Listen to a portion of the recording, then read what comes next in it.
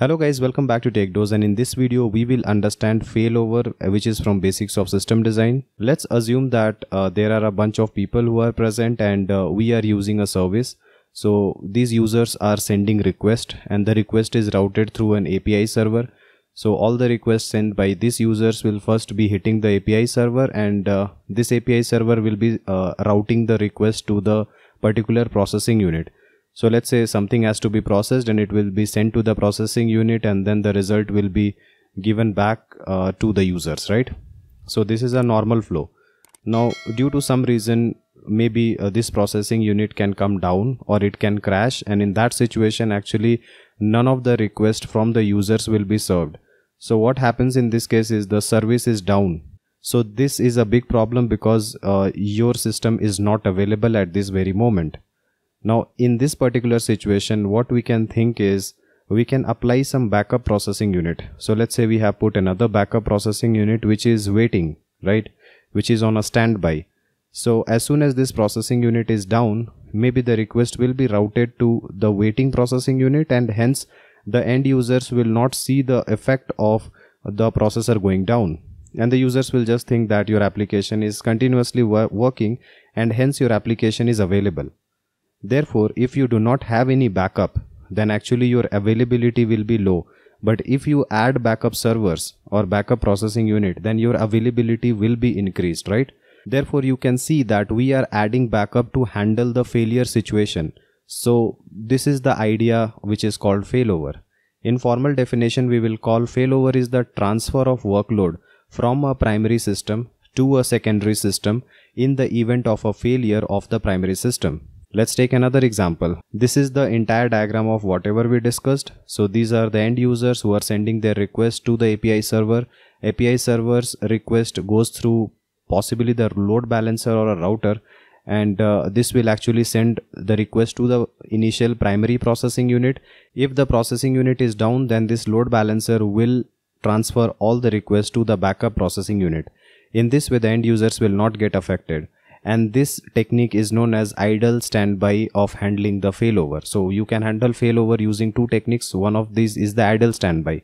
In this case, this backup will keep on waiting, will be in idle state. It will not do anything unless and until the main primary system is down, right? So you can think like it is waiting. So the resources have been allocated, but they are not at work, and they will start working only when the failure happens in the primary system, right? So you can think like we are wasting the resources here, right? But this maintains safety. Now let us look at another technique where we will try to utilize the resources better. What change will we do is, what if we add multiple servers, but actually all of them are the primary units, right? So in this case, if the end user sends their request to the API server, it goes through the load balancer, and then the load balancer will route it to one of these processing units depending on how much load they are handling. Let's say that processing unit P1 comes down. In this case, whatever requests were getting handled or even being sent to P1 will now be routed to either P2 or P3. We can simply maintain a hash table and say if the primary unit is, let's say, P1, then what will be the secondary unit? In this case, we are assigning P1 secondary will be P2, P2 secondary is P3, P3 secondary is P1. So all of these units are primary units, but they act as secondary for another primary unit in such a way that if P1 is down, then all its requests will be routed to P2.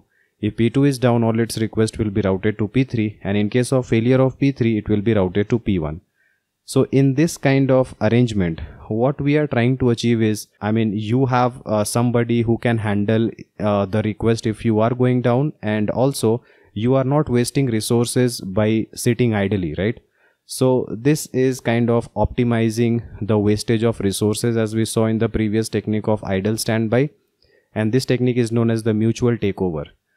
So these are the two popular techniques which are used. The mutual takeover can lead to cascading failures, which we will see in our next video. I would like to announce about our live training programs, data structures and algorithms, which is Techdose, and system design, which is Techdose. If you are looking for making a switch from service to product based, or even make a product based to product based top tier switch and aiming for your dream company, this is the best curriculum you can ever join. I'll be your mentor throughout the cohort and I will help you clear all your doubts in the one-on-one sessions. You can know more about this by querying us on the WhatsApp number, or you can also visit our website techdose.co.in. I hope this video was helpful. Subscribe to our channel for more system design videos. See you guys in the next video. Thank you.